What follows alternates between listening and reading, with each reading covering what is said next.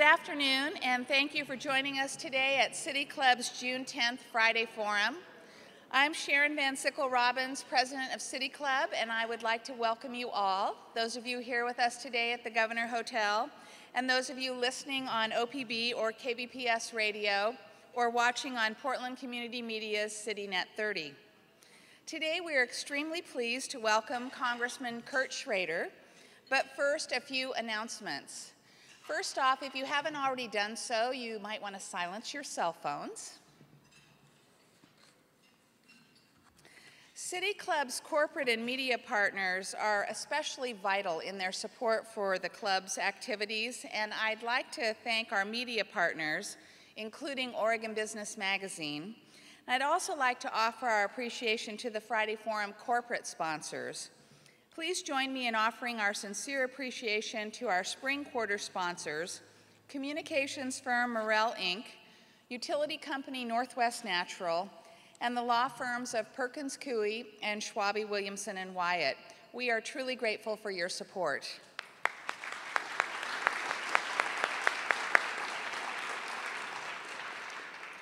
If your company or firm would like to be a City Club sponsor, please contact City Club staff at the back of the room or call the City Club office. Last week, I don't know how many of you were here, but last week we had a big crowd and we had a lot of stuff on our agenda, and I didn't get a chance to let people know about the PERS, a research study online poll that we had done in advance of the debate and voting last week. And I just wanted to let you know that City Club has been looking at whether there are new opportunities that we could do online voting for the club's research reports instead of just voting in the room on the day that the debate happens. And the unofficial poll that happened on the PERS study, 55% of those that responded to the poll agreed with all of the recommendations in the report. 38% agreed with some, but not all. And 7% said they didn't agree with the report at all. And one of the things that was great about the poll was that a lot of people had some very thoughtful comments that they provided on the conclusions and the recommendations in the report. And those are going to be shared with the soon-to-be constituted PERS Advocacy Committee, because last week we did vote overwhelmingly in support of the report, and so there is an advocacy committee that is being formed. And if you didn't get a chance, there's already been a lot of media attention to the report. If you didn't get a chance to hear Think Out Loud a couple of days ago, they did a really good piece on PERS, and Kathy, who was the writer on the report, was on for about 15 minutes, so you can go to the OPB website and listen to that. It was excellent. During today's question and answer session, members will, as always, be invited to the microphone after our speaker to ask their questions. But we are also inviting members and non-members alike to write a question for our speaker on one of the index cards that's on every table. And during the board host question, City Club staff will collect those cards and pick one or two excellent questions, which I will read from the microphone. And we're sure you're going to come up with some great questions for today's speaker. And now to our program. In the last decade, we've seen dramatic increases in federal deficits. The economic downturn and tax cuts have decreased revenue, while foreign wars and recent stimulus measures have significantly increased spending. A long-term solution, which will likely require both tax reform and a hard look at our current spending priorities, will be necessary to reduce the gap between revenues and expenditures and to shrink the federal debt. Today, Congressman Kurt Schrader will discuss what Congress can do to balance the budget while also tackling our mounting debt. Kurt Schrader has worked for more than 20 years in public service. He served for many years on the Canby, Oregon Local Planning Board before being elected to the Oregon House of Representatives in 1996. He served there until 2003, when he was elected to the Oregon State Senate and appointed to chair the Joint Ways and Means Committee. He continued to serve in that capacity until he was elected to Congress in 2008 as representative for Oregon's 5th Congressional District. A small business owner himself, Representative Schrader currently serves as a member of the House Committee on Small Business and is a ranking member of the House Small Business Subcommittee on Finance and Tax. So without further ado, please help me welcome Congressman Kurt Schrader.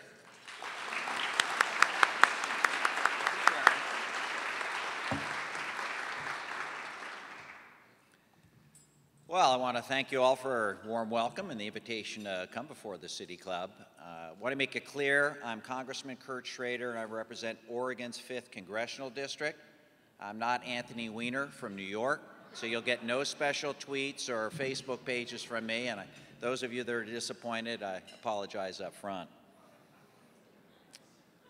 As Sharon indicated, I'm a former Oregon State Senator and Ways and Means co-chair, and had helped guide our own state through some pretty tough times a few years ago. And I thought it was really tough then, and only to be presented with the huge economic collapse that we have faced in the last 2-3 years, and the lack of awareness, it would seem like, of our own fiscal picture.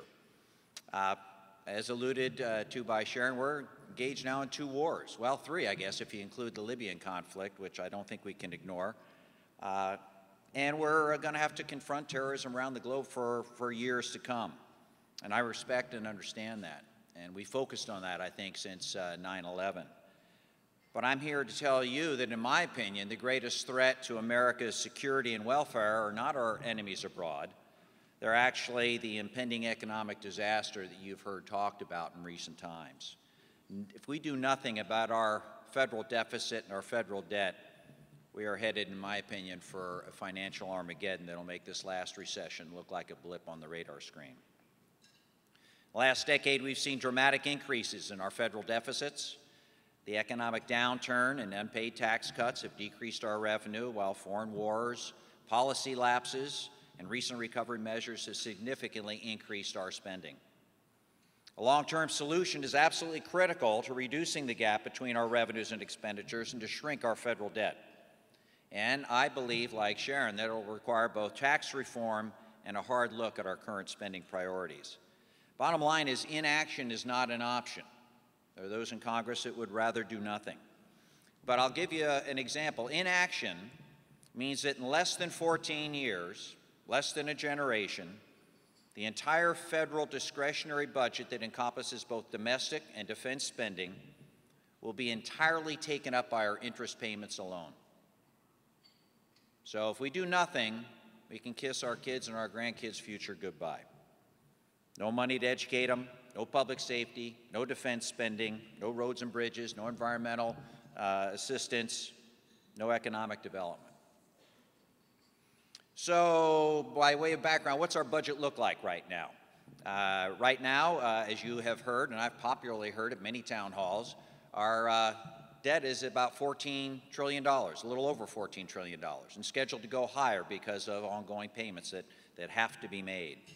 That's more than $46,000 for every man, woman, and child in this country. Our deficit for this year alone is $1.4 trillion.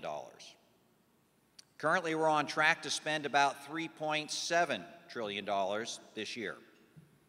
Of that, about 60% goes to what we call mandatory programs. That's Social Security, Medicare, Medicaid, support payments, both on food stamp side, ag subsidies. 40% is what we call discretionary. To be particular, Social Security is about 19% of that. Medicare is at 13%, and Medicaid would be 7% of those totals. I'm a budget geek, so I got to have some numbers in here. My staff fought me on this, but I'm going to put some numbers out there. That 40% in discretionary spending includes education, public safety, as I said, economic development, environment, infrastructure, and defense spending. Currently, defense spending is the larger of the two. It takes up about $715 billion, or almost 58% of the discretionary portion of our budget. So we can't ignore defense spending. That leaves $520-some billion, or just 14% of the total spending that goes into the domestic programs that I would argue in this state, in Oregon, are perhaps the most important. There's also, in my opinion, and I hope to correct that here today, a lot of confusion and misunderstanding on where the budget cuts need to be made and what we're actually doing. And I think also how much of our recent spending or tax breaks we've given away have contributed to our long-term debt versus our short-term deficits. And there is a difference, folks. If you turn on the television, you'll hear a lot of different reasons why our nation's $14 trillion in debt. Most of it is based on more mythology and misunderstanding than actual fact. They'll talk about the wars, they'll talk about the federal stimulus, they'll talk about tax cuts, elimination of our pay-as-you-go philosophy, and even last year's health care bill. And while all those are extremely expensive, most of those programs have contributed more to our short-term deficits than our long-term debt picture. And you'll see what I mean as I go on. The Recovery Act, good example, added significantly to our short-term debt. But I'd argue respectfully, without the investment of the Recovery Act, we'd still be headed down. We would have zero recovery at this point in time. We would still be going down. And the short-term deficit before I even got to Congress was at about $1.2 to $1.3 trillion. Our national debt was already at $10.5 trillion. And the economy was heading down, as you've heard the popular phrase, at 600,000 jobs a month lost.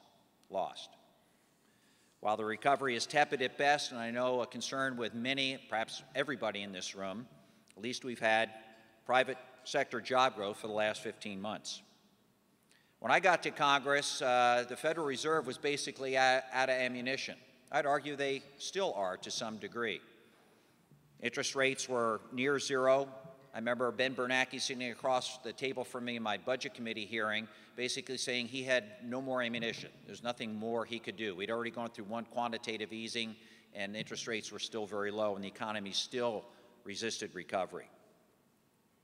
So I'm a businessman. I started my own veterinary clinic, built a farm up and stuff, and I realized you got to spend a little money to make some money, so I thought the Recovery Act made sense in the short term, even though it added to our short-term deficit, because I could see the chart where that would all go away over a short period of time, a couple, 2, 3 years, hopefully keep our economy from going into depression, which I think we succeeded in, and then have to make the tough decisions. If you want to spend a little up front, you got to make sure you manage the back end. And that's what we're trying to do now, and therein lies lots of the controversy. Everyone agrees that maybe we've got a problem. Well, not everybody, but most people agree we've got a problem. How do you go about it? What's the right mix and match to get things done? And also, how fast do you rein things in? Do we do it overnight? Do we get back to 2008 spending levels, within the next budget cycle? Or do we gradually get there?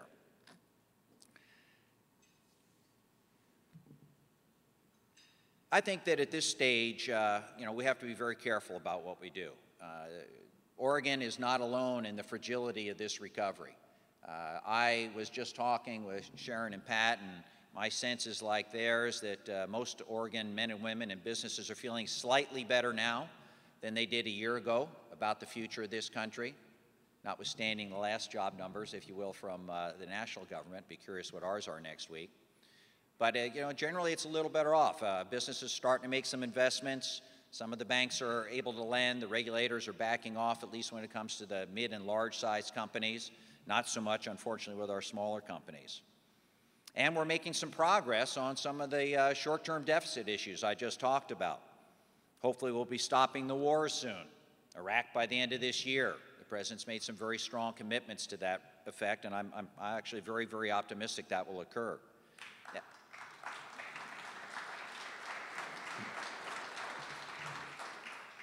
Afghanistan, hopefully well before the 2014 deadline that's been talked about out there, and actually, as you saw in Congress last week, we actually had a pretty good vote, pretty good bipartisan vote about getting ourselves out of Libya, either altogether or in limiting whatever engagement we're in. And that was a nice bipartisan vote, so we're making some headway. And I think that will really help us in the short term. We spent over $1 trillion in Iraq and Afghanistan, spending $10 billion a month there right now, and that Afghanistan surge cost us about $1 million per warrior we put in the field.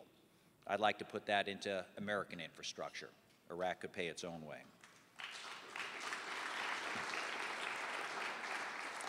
And I can't help but put out a little bit of a pushback on one of the most popular beliefs that the health care bill that was passed last session added so much to our debt and deficit. because in reality, it actually reduces our deficit in the next 10 years by $143 billion plus. Actually, that's gone up in recent CBO estimates, and over $1 trillion for the next 10 years. And to put an emphasis on that, Congressman Ryan, in the Republican budget that was passed earlier this year, actually includes every single one of the reforms in Medicare that we made in his budget. So while we were demonized last election cycle on that, apparently it looks pretty good this go-round. So I think that's validation that on proper reflection, that some of those reforms are absolutely imperative to improve the longevity and the health of Medicare as we know it.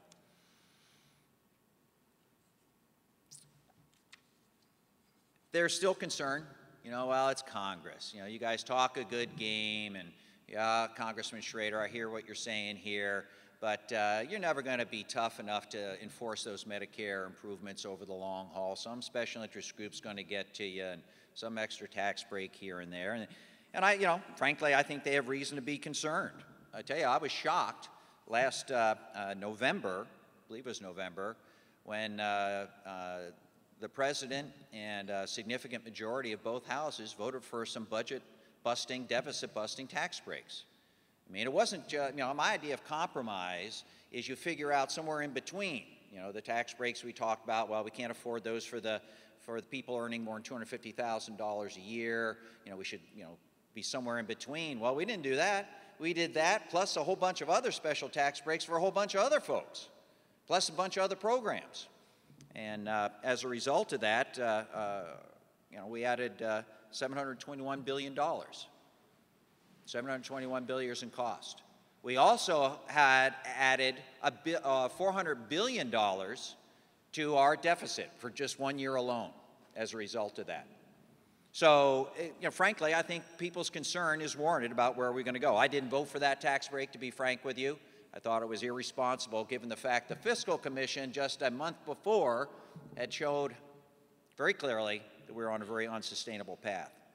All right, so I've talked a little bit about the short-term cost drivers, I call them short-term, that are adding to our short-term deficits. Well, why do you keep saying short-term? I mean, what about the long-term? I hear we're facing some bigger picture issues. That's true, and while each of these items I've talked about certainly plays into that, the biggest cost drivers are most of us in this room, the baby boomers. It's us. The cost of our entitlement programs, our favorite entitlement programs that we all need and frankly have kept seniors out of poverty for a couple generations now, like Social Security, Medicaid, Medicare, the direct ag payments, food stamps, not necessarily all bad, all good programs are our big long-term debt drivers. If you look at the curves that we love to display in our budget committee hearings, you'll see a blip where we've increased our short-term deficits. They automatically go down to a half to two-thirds of that in the next 4 years, only to rise inexorably over a 30, 40-year horizon because of our increasing aging population and in particular our medical costs. Domestic and, discretionary budget that includes, as I said before, both domestic and defense spending has to be reauthorized every year. Without a budget or a resolution or an actual act by Congress, spending goes away altogether, so you actually have to do something every year to keep those programs going at whatever level you consider appropriate. The entitlement programs, as you are aware, grow automatically, and Congress has to intervene with statutory legislation to affect its spending trajectory. Social Security. Well, a lot of people say, well, Kurt, that's off budget, we don't want to deal with that, a great campaign issue, but we really don't want to do anything substantive about that. Well, let me give some background to Social Security, and many in this room probably already know this, so I apologize. But when Franklin Roosevelt signed the Social Security Act into law in 1935, the average life expectancy was 64. The earliest retirement age in Social Security was 65. He was a pretty smart guy. Today, Americans live an average of 14 years longer, retire 3 years earlier, and spend 20 years in retirement. In other words, demographic changes in our society have changed and put more stress on that fund than ever before. And we've borrowed heavily from that fund. Social Security is also facing a difficult number problem when it comes to funding the fund. In 1950, there were 16 workers paying into the trust fund for every one beneficiary. That ratio has shrunk at an alarming rate to only 3 workers per beneficiary, and expected by 2025, less than a generation from now, to drop to less than 2.5 workers per beneficiary. At this rate, the trust fund will be completely drawn down by 2037, and we'll have only the revenues that are coming in to live on, and the fund itself takes an automatic 22% reduction. Every single senior in this country, some living on $700 to $1,000 a month, because that's all they have is Social Security, will see their benefits reduced by 20-some% if we do nothing at this point in time. Well, according to the Fiscal Commission the President put together, that's not our biggest problem, if you will, in terms of the budget growth. Federal health care spending is our largest single challenge over the long run for some of the same reasons, living longer and healthier. We can also cure diseases we didn't even know existed 50 years ago. No chance on some of the cancers that now we can actually prolong life. HIV is no longer a death sentence, it's a chronic manageable disease. Our technology is unbelievable. I'd argue that in our country our knowledge is unsurpassed in healthcare.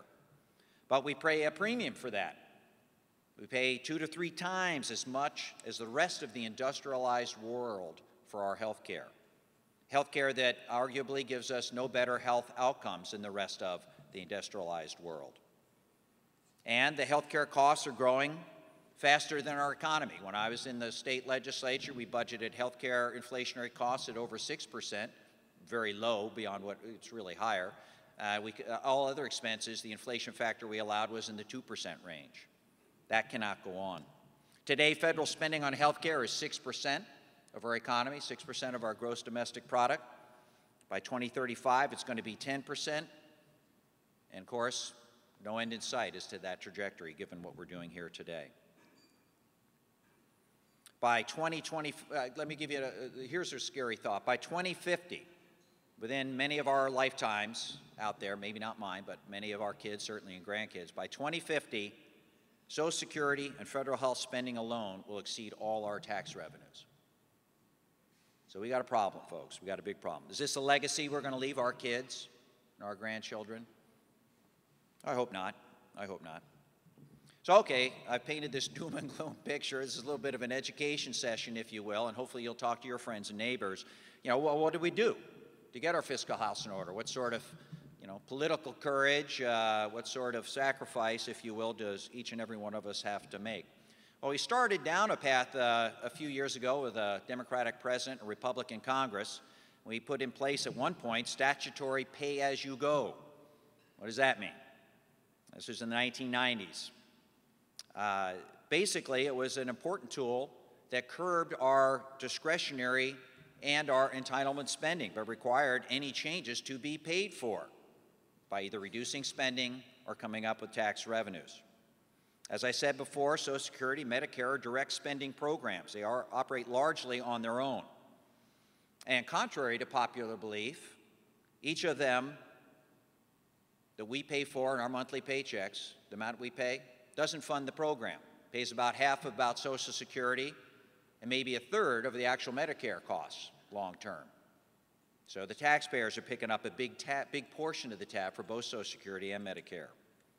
However, the benefits they dispense are automatic, and I think the actuaries do a pretty good job of lining out, what the benefit payouts are going to cost us. Unfortunately, Congress just doesn't pay attention.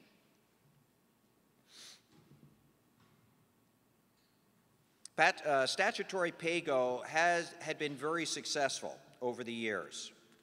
It actually, under Clinton and that Republican Congress, brought us from growing deficits from the prior Reagan and Bush years to an actual surplus of $236 billion by the year 2000. That policy required any increase in mandatory spending or tax reductions to be fully paid for and offset. And at that time, they also had discretionary spending caps that limited how much Congress could appropriate each year for our domestic and defense programs. However, under President Bush and subsequent Congress, pay-go was lapsed. It was not reauthorized. The Bush tax cuts that we talk about were not paid for, added to the debt and deficit. The wars, not offset. Medicare Part D prescription drug program, not paid for, just added to the deficit, as was the general growth and development of our federal government, particularly as the Homeland Security Department grew. So I guess where's the good news? The good news is we actually reinstituted a big chunk of pay-go in the last Congress. I don't know if folks know that. That's why the health care bill was required to be paid for. Pay-go was instituted in February, and the health care bill didn't pass till March of 2010. So it had to be fully offset with revenues and/or savings, and both were used. But we still didn't put the spending caps in place for our discretionary spending. The good news, in my opinion, is in this last Congress, we actually put spending caps in place and actually reduced spending in some of our discretionary programs. I would argue there were some draconian levels recommended at the outset, but at the end of the day, our discretionary spending allocations for fiscal year 2011 that we're living through right now are some $24 billion less than they were in 2010. And that's manageable. A lot of the programs that we reduced or eliminated were actually on the chopping block for many presidents, but no one had the political courage to step up and make those tough decisions. And I think both the pay-go and this recent continuing resolution that affected our discretionary spending are good starts. They're not enough given the chronic imbalance between our spending and revenues and this automatic growth we have in our entitlement programs. We are still on an unsustainable path where our spending is at 24 to 25% of our gross domestic product, our economy, and our revenues are at 15%. That's not going to work. It doesn't work in your checkbook, your business's checkbook, and it's certainly not going to work for your federal government. Well, I can tell you what won't work. We've had some interesting solutions proposed that I guess I'd like to poke some holes in and take your questions on. Some of my colleagues on the other side of the aisle earlier this year, as we talked about, proposed taking a meat axe to the non-defense discretionary spending. We'll just whack away at those useless domestic programs like education and environment and the disadvantaged safety net and public safety. We'll just whack away at those and make a big dent in our long-term issues. Well, sure, we could make all those cuts. Matter of fact, you could eliminate all the discretionary spending on the domestic side. That 14% I talked about, if you remember the numbers I talked about earlier, that doesn't even get a third of our current, maybe a third of our current deficit for 1 year. At $500 billion, we have a deficit right now of $1.4 to $1.5 trillion. So for people to proselytize in Washington, D.C., they're making this great dent in our long-term debt. They're just kidding you. It's part of the equation, but far from the solution. Some of my well-meaning colleagues on my side of the aisle say, well, just raise taxes. The revenues are an all-time low. That's true. Historically, our revenues have been about 19, 20% of our gross domestic product. Just raise taxes. Well, that's also a one-sided solution, and I think withdrawing 25%, if you will, of our GDP through the taxes would keep our government too large, crowd out private investment. Even some of the John Podesta's think tank agrees with that, and it would be much larger than our historical norm. And frankly, there's absolutely zero political will to raise taxes to that degree. It would halt our recovery in the tracks, and I fear put us back into another recession. Well, we could also do the politically expedient thing, and that's just deal with some of these discretionary revenue things you're talking about, Congressman Schrader. We'll deal with some modest reductions in domestic and defense spending, eliminate the waste, fraud, and abuse. Of course, that is in the eye of every beholder out there as to what is waste, fraud, and abuse. And we'll just leave for the entitlements for later.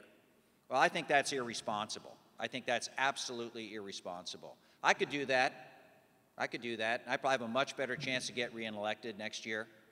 But I think that's the irresponsible thing to do. With the demographic shifts that are occurring, the baby boomers have arrived. We've been talking about that for years. Well, hey, we're here.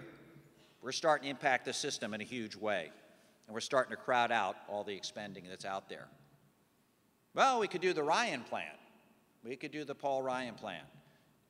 And I like Paul. I've served with him. He's a good man. And at least he put everything on the table. He didn't have to do that. And I give him a ton of credit for that.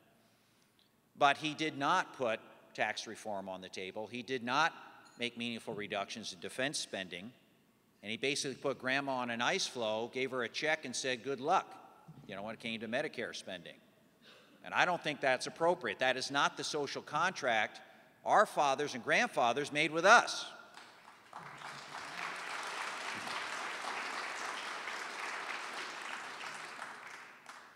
So I think we need to address things in a more thoughtful, comprehensive manner, frankly, a bipartisan manner. We have to recognize that each and every one of us has a legitimate point of view. That's one thing I learned in the state legislature. When I was a small businessman, I knew I was correct all the time. I didn't have to listen to anybody else. I had the solution. I was the boss of my little old veterinary clinic, the little tiny kingdom I ruled. But when you get out there in the real world and you're a bigger businessman, or you're in the state legislature or in the federal Congress, you realize, well, actually other people, they're pretty certain they're dead right too. And frankly, you have to take everyone's point of view into account if you're going to come up with a solution that America buys into. And I'm also pleased to report that despite what you see on Fox News or MSNBC, there are people in Washington, D.C. that are serious about getting these things under control and finding a solution. You don't see us on TV very much because we're actually working. We're actually trying to do something. And most all these revolve around the seemingly forgotten President's Bipartisan National Commission on Fiscal Responsibility and Reform.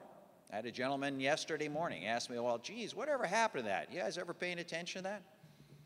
On the surface, it would seem not, what you see on TV, but actually there's a lot of work being done on that. And that's the most exciting part of serving in this particular Congress, the 112th Congress. You've probably heard of the Gang of Six. There's these 6 senators that come from both Democrat and Republican side, 3 each, that have worked very hard to try and implement some portion or some form of the Fiscal Commission's recommendations. And they've struggled. They've struggled. One recently has left.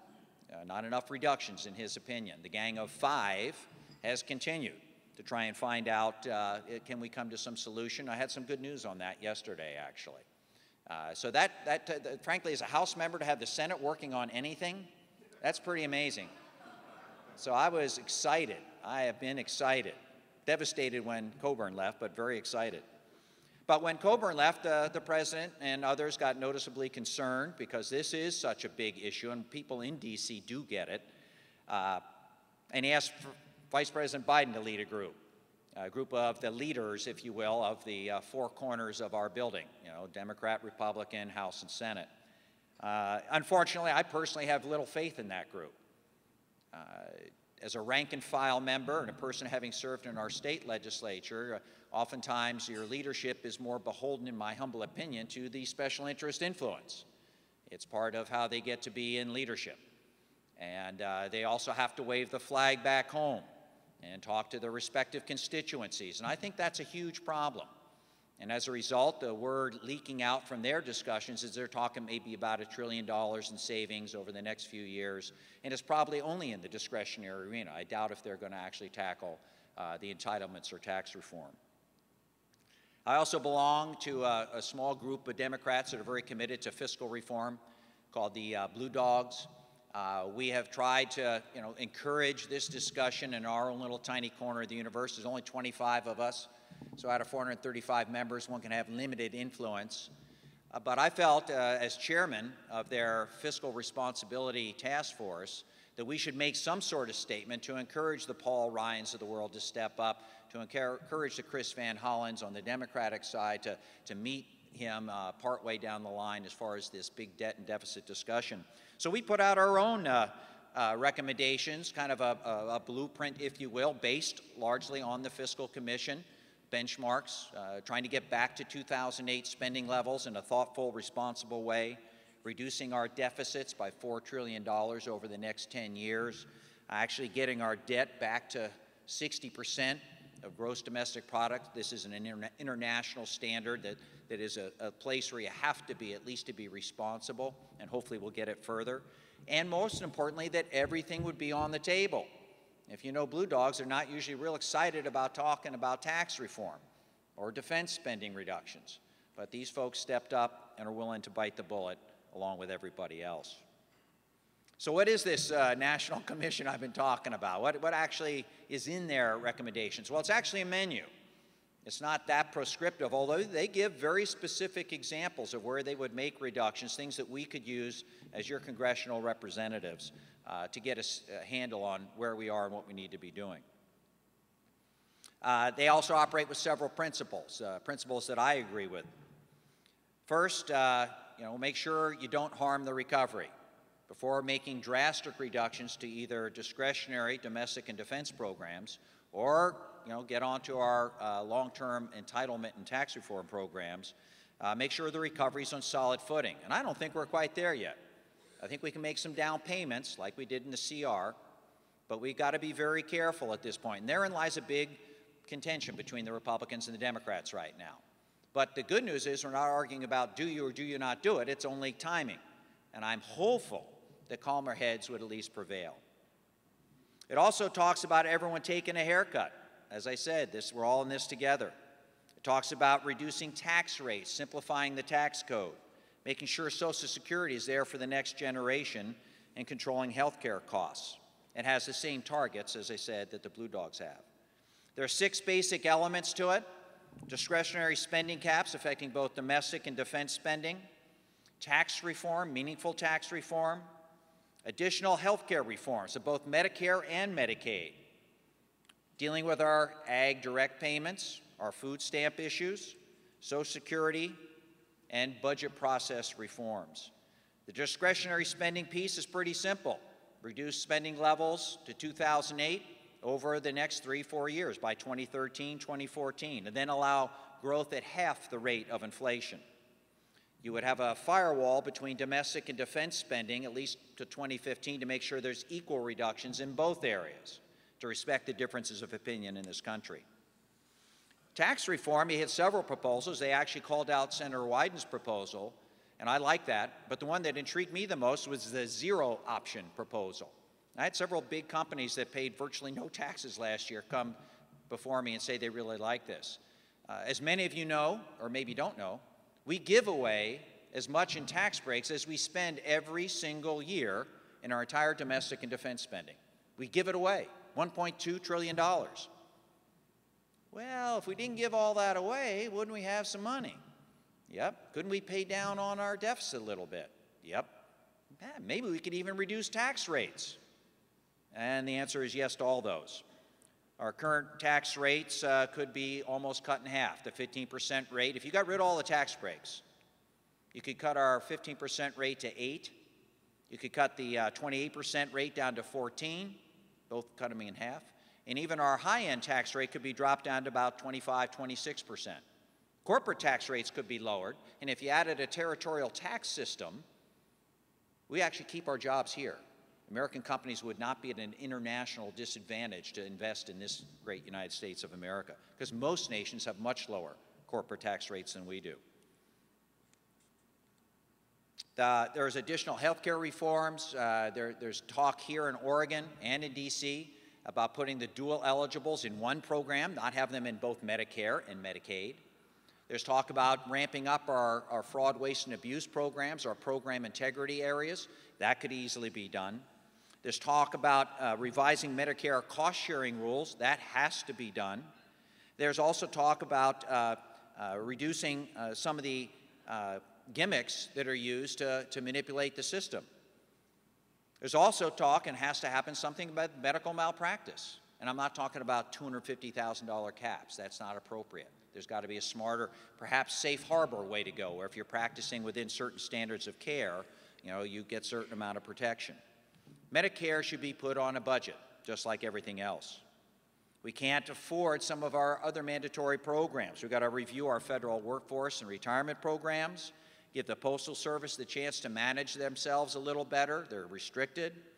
We've got to make sure that these payments to large agri-companies that don't grow anything anymore and never grew anything, or maybe 30 years ago grew something, they shouldn't be getting direct payments. That's wrong.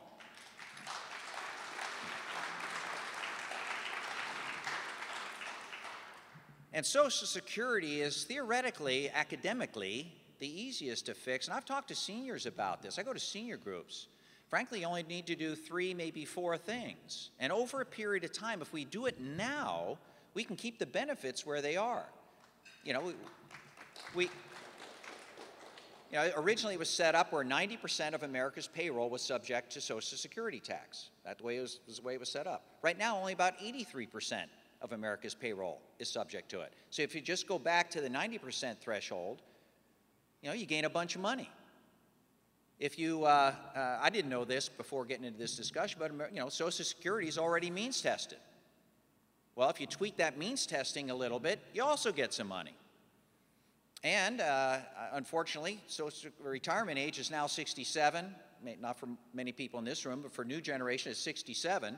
If you tweak that to 69 over the next 65 years, gradually adding in a month at a time, 3 generations, you do those 3 things, you save Social Security.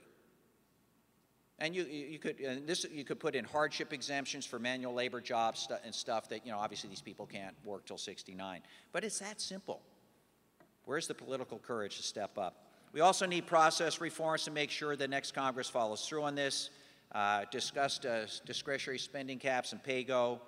We need to switch to a more accurate inflation parameter.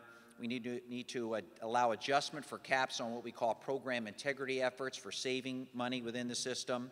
We have to have triggers, and we have to have sequestrations if Congress fails to live up to its obligations. All too often, in my opinion, nothing gets done in Washington, D.C. Now, I didn't sign up for that. I signed up to tilt at windmills with the best of them.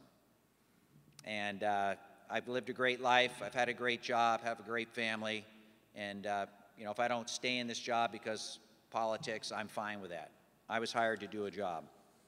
I'm tired of the demonizing that's going on out there. I suffered through it. We're beating the heck out of the other side right now.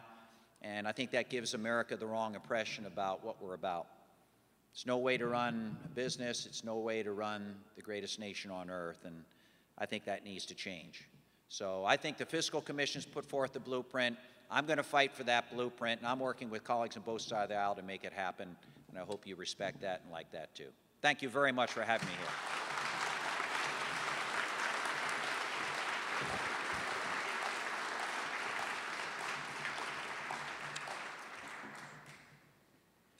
Before I introduce our Friday Forum host, if you've written a question on one of those index cards, can you hold it up right now and City Club staff will come and collect those.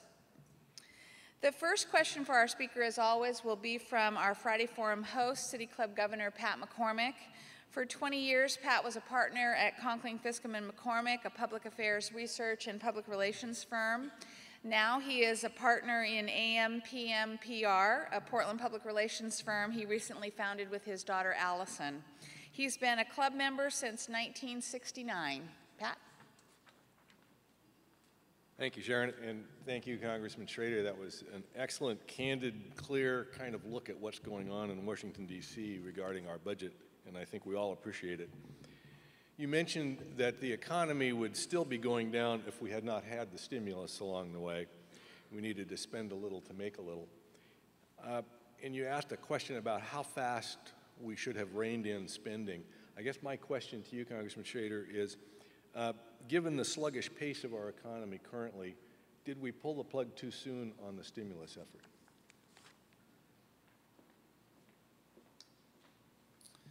That's a great question, Pat, and I think many people have talked to me, and there's a big division about we need some more help. We need some more help. I guess I would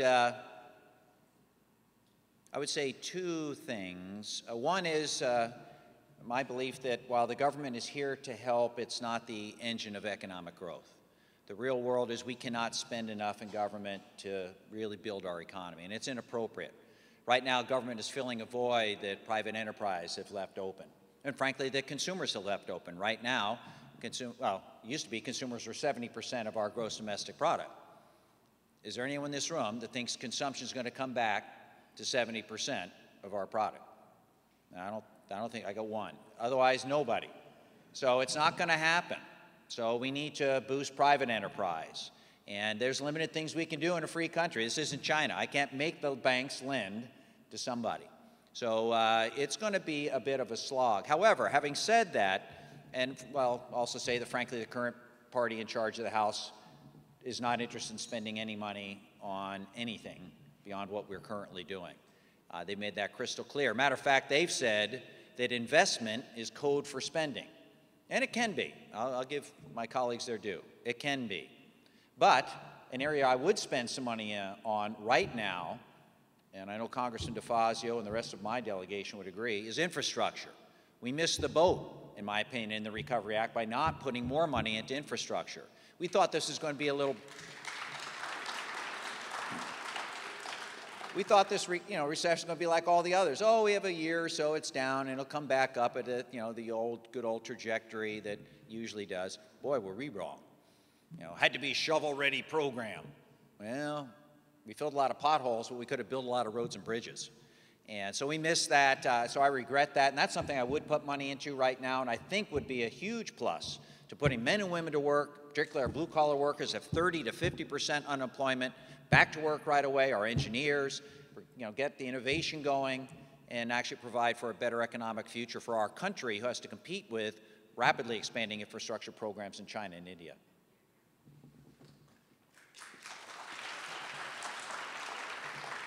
We will now take questions from the floor. As always, members are invited to the microphone over here to my left to ask their question. Asking questions at Friday Forums is a privilege of City Club membership, so before asking your question, please identify yourself as a club member and ask your question in 30 seconds or less.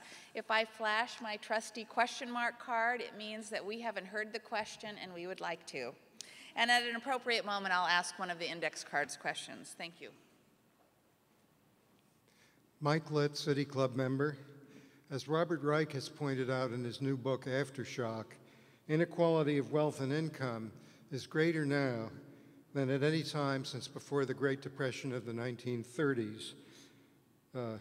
So that we have the 1% of the population at the top of the wealth pyramid holding as much wealth as the bottom 90%.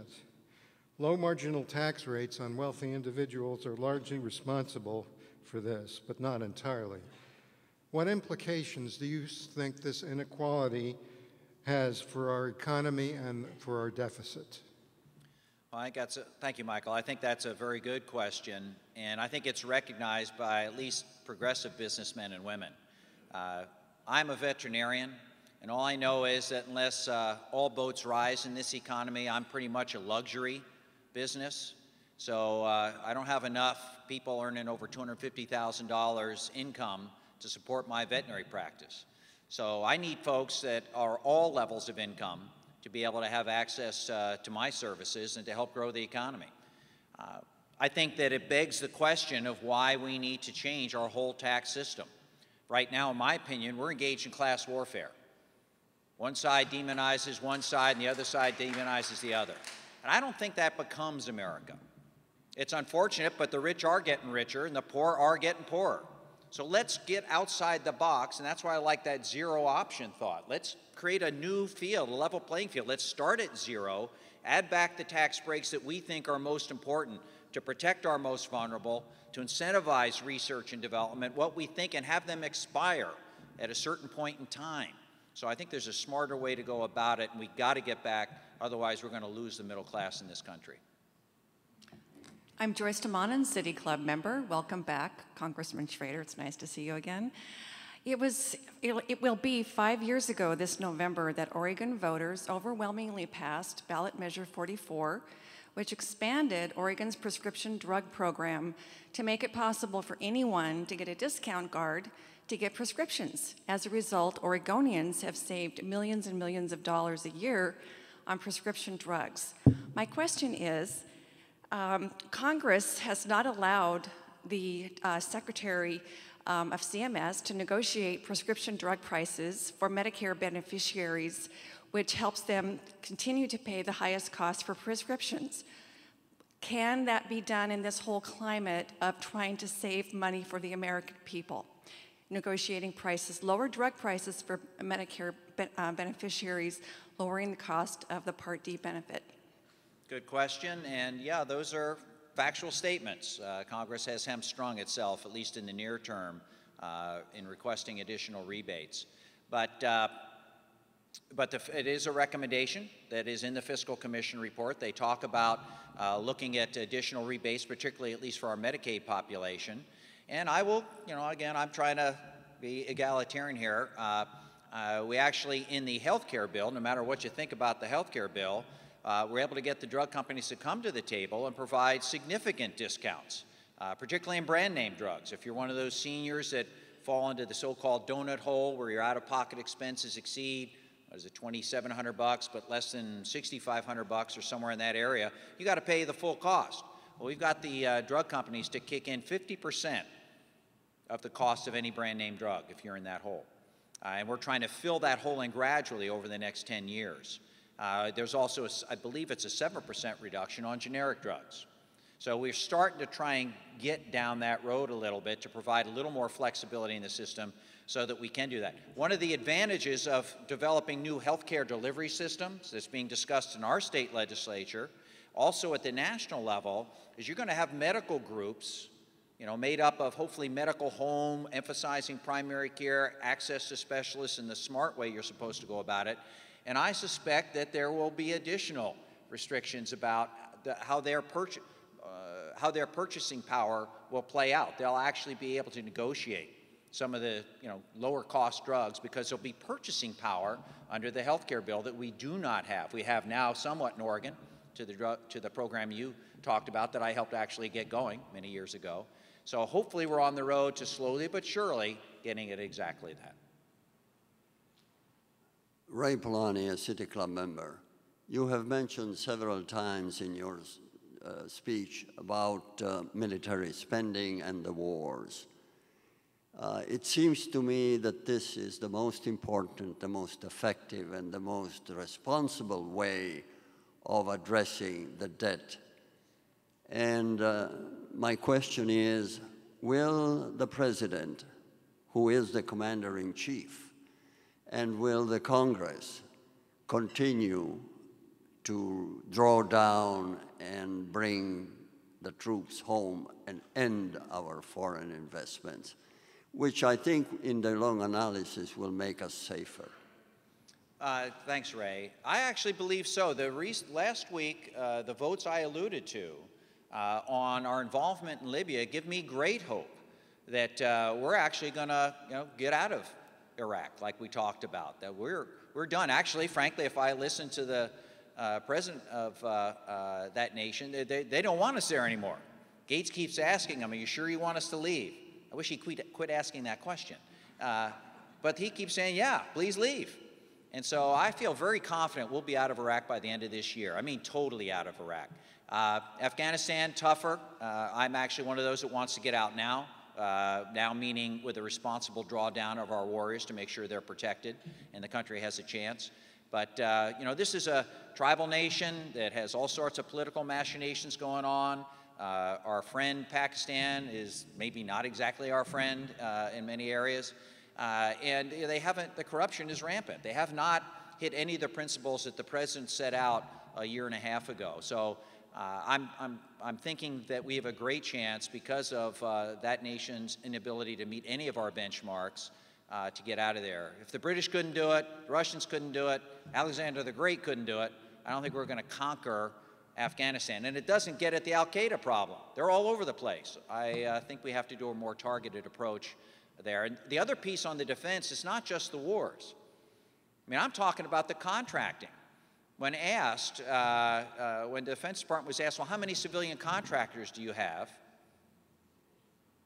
They said, well, we think somewhere between 1 million and 10 million. That's a pretty big number. Where are you? That's irresponsible. And the budget has been called unauditable. You can't even audit the bloody budget. And the weapons procurement programs are out of control. We made some down payments last Congress on getting them under control. However, there are congressional districts where defense, industry is a big employer, and they fight that tooth and nail.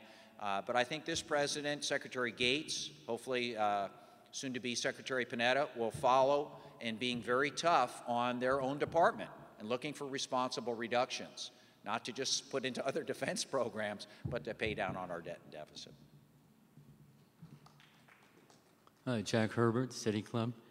Most Americans want better regulation of our financial institutions because of what they did to us. And the Korea Free Trade Agreement will prevent that.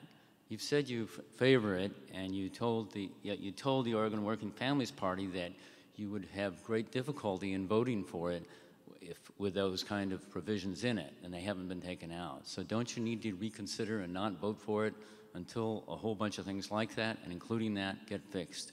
Thank you. Well, when we were talking about the Korea Free Trade Agreement, some changes had not been made that have been made. That agreement's been worked over dramatically. It is no longer a NAFTA-style agreement that ships jobs overseas. It actually helps us ship products and produce overseas, things built and made or grown in this country. I've done a lot of work, thanks to folks like the gentleman in looking at that agreement. And I can tell you this, as I said a moment ago, domestic consumption is not coming back to that 70% level. So we've got to find someone else to buy our products if domestic spending, consumption, isn't going to get there. And the President's committed to doubling our exports over the next several years. So we need to have fair trade agreements or we're going to be left behind. It's that simple. If no trade is the mantra of this country, we can kiss our recovery goodbye. We can kiss our future, or our kids' future goodbye. That agreement has been worked over. I have actually specifically looked at the language regarding investments and reinvestments and ability of different foreign nationals to sue our government. There's specific wording in that document that makes sure that no foreign national has any greater right than any American citizen, either in this country or abroad. The environmental standards have been beefed up. The core labor standards that our labor unions deserve and want in the agreement are there. There's enforcement language to make sure we actually follow through and can abrogate this agreement if the Koreans do not live up to the agreements they've talked about. And I've yet to talk to an industry sector that does not think that the changes that have been made since that agreement was originally conceived are not of huge benefit. I met with the Korean ambassador and talked with some of the industries. Right now, we face a 13%, average 13% tariff to sell our products into Korea. Right now, they have a 3% average tariff to get their products here. You know, it's pretty obvious to me we're going to be net winners at the end of the day. And if we don't consume, there's not going to be any jobs. If we don't trade, there's not going to be any jobs. We have to make sure that we look at these agreements fairly. Colombia, Panama, different situation. Colombia in particular, there's serious human rights issues that I have problems with in terms of that agreement. But we have to make sure all boats rise. And the future of this world and this country is in international trade and making sure that we protect American jobs and give us a chance to compete. Yes. Oh, I'm sorry. Banks. Well, yeah, the Dodd-Frank bill did a little of that. Matter of fact, we did such a good job with the Dodd-Frank bill that the banks now are pushing back in a, well, I'll say banks. It's not like the banks we have here in Portland or our community banks. These are the big Wall Street investment behemoths. These guys that actually, I think, help speculate us into part of this problem. But the Dodd-Frank bill does a great job. I was afraid that when that came to the floor, well, I voted against the House version because it was too weak. You know, there's no personal responsibility on each and every one of us, or limited, and the ability for the banks to mix the money, your deposits with their investment schemes, was egregious. We couldn't get, in my opinion, Glass-Steagall back in the bill, but we did put in some protection for proprietary spending and some different limits. And I guess we made a difference because in my agriculture committee, the only bill we've put out so far by the Republican majority over every single Democrat's opposition, and usually my committee is a bipartisan committee. We vote things out bipartisanly. But the vote was to delay the regulations another 3 years. So that gives us more time to be at the behest of these. Wall Street has recovered. Wall Street is doing fine, folks. How about Main Street? Not so good. not so good. And I don't begrudge, I'm glad my 401k, if you will, is looking a heck of a lot better, but we have to make sure that we have a sustainable growth. This holy grail of liquidity needs to be looked at very closely. Just to have more money in the system and spreading around without making something in this country is wrong. So we've got to have that balance, and the Dodd-Frank Act, I think, goes a long way. And when it's fully implemented, the oil prices you see going up like this, because one speculator's chasing another, when they see that's a shadow game and the supply of oil is almost undiminished, even with the Libyan conflict, I think we're going to get our oil prices down and, frankly, be a little more reality in how we invest our resources in this country. I'm David DeMarchi. I'm a City Club member. Thank you for coming to see us today, Congressman Schrader. Throughout your presentation, you've talked about tax reform, and so had the Fiscal Commission. However, Americans for Tax Fairness, to whose program almost the entire Republican side of the House of Representatives subscribes, has stated that any kind of tax reform amounts to tax increases, and those are absolutely out of the question. In that kind of environment, how can we possibly pass these reforms? Good question, very fair question. And I'm not an expert on all the different proposals out there, because there's the fair tax, the medium tax, this beats the other tax proposal. But yeah, a lot of folks have taken this no tax pledge. Well, I tell you, I've talked with folks, and while there are people like, at this point, Congressman Ryan and Majority Leader Cantor that do not want, any sort of tax increase. I mean, user fees to these guys is a tax increase. And we face that a little bit in our own state legislature, and that's unfortunate. But I've talked with Tea Party members, newly elected, fully authorized Tea Party members in this Congress, in my House of Representatives, and they are ready to talk about it. The tax rate reductions actually are attractive to them. They think that that is reasonable, and that does not violate their pledge. Matter of fact, I talked to Erskine Bowles about, what's the effect of your tax rate changes and the tax breaks, getting rid of most of the tax breaks. Well, it actually reduces the amount of money we're spending by 98%. 98%. It goes down to deficit reduction. I think it's 95. Maybe it's 95 to 98% of the revenue that's saved goes to deficit reduction. I think that's a pretty good Republican message. Almost all that, only 5% or 3% goes into boosting up the programs and stuff. So I think if you're a God-fearing Republican that wants to be clear on my tax message, I think you can vote for the tax rate reductions and still live and look at your constituents and make your case.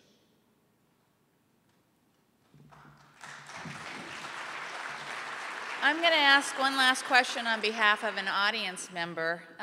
One of the things that worries a lot of Americans is what to do about the housing crisis and all the foreclosures, and it doesn't seem like any progress is being made on that front. And what would you have to say about that? What suggestions? Well, I wish I had my magic wand out, Sharon. That would be the best answer. That is the biggest drag, in my opinion, on our economy right now. Without the housing sector, real estate sector getting back into gear, I think we're in for a bit of a slow recovery over the next several years. I spent a lot of time in the last Congress, and my office has a whole new book of business on foreclosures and trying to help people that, through no fault of their own, are in the process of losing their home. And to be honest, a lot of the programs that have been proposed by Treasury or Housing and passed by the Congress have met with mixed reviews. We've been able to help maybe, I think, a fifth of the people that we originally had hoped with some of our housing programs. Instead of 3 or 4 million, it's 700,000 or in that range. This isn't China. We can't force the banks to lend. We apparently have limited leverage with some of the regulators that prevent our banks and our credit unions from doing what they want to do. I had a community bank come into my office with several folks saying, Kurt, I want to lend to these guys. I know they've been good. I know them. Remember the old days when you knew your banker and your banker could approve the loan right there? Well, they don't have that option anymore. It's all big banks now. It's all big banks. So he said, Kurt, I'd like to make those loans. I know I can make money on it. But if I do that, the regulators come in, they'll shut me down, they'll cause me problems, I can't go there. So we've got a real problem. I don't know if I don't think there is a real simple answer. There are some things you can do. One of the bills I signed on to recently, for instance, is to require all short sales to have an answer within 45 days. You know, right now, you go on for a year. It's crazy. I'm also signing on to a bill that talks about making fair valuations. Right now, your home that is fully paid for, you're making the payments, nice home, is compared to foreclosed and short sale homes. That's wrong. You have people coming in to do the valuations that are well-intentioned, but they're not from your geographic area. They don't know the comps. They don't know how to do that. And we're also talking about giving banks some more room, legislatively, unfortunately, having to allow them to do the more leverage I was just talking about. We prefer to do that administratively because it's a little more flexible given different economic situations. So those types of targeted interventions, I think, are what you're going to see going forward. I'll just put a pitch in. There's also in the back a proposal to disband Fannie Mae and Freddie Mac, privatize them. Disband is the wrong word. Privatize them. And I've heard almost to a man and a woman in the housing industry and real estate and frankly those that are in the Treasury, that would be the wrong thing to do. Those two, while they're way overextended at this point, they are sort of keeping our housing market from completely imploding, and we need to divest ourselves, i.e. of those to some degree, and that's the interest rates are starting to go up. There are some down payment requirements that are being elevated for more responsible purchases, but they're doing it so they don't stall out whatever little tepid recovery we're seeing, not necessarily in Portland right yet, but in other parts of the country, the housing recovery. So I think we have to be very smart about how we divest ourselves and what role those two government/private agencies play in going forward. We've run out of time for further questions and we'll have to stop for the day. Please join us next week on June 17th for City Club's annual meeting. And as we close, please join me in expressing our appreciation again to today's guest, Congressman Kurt Schrader. We're adjourned.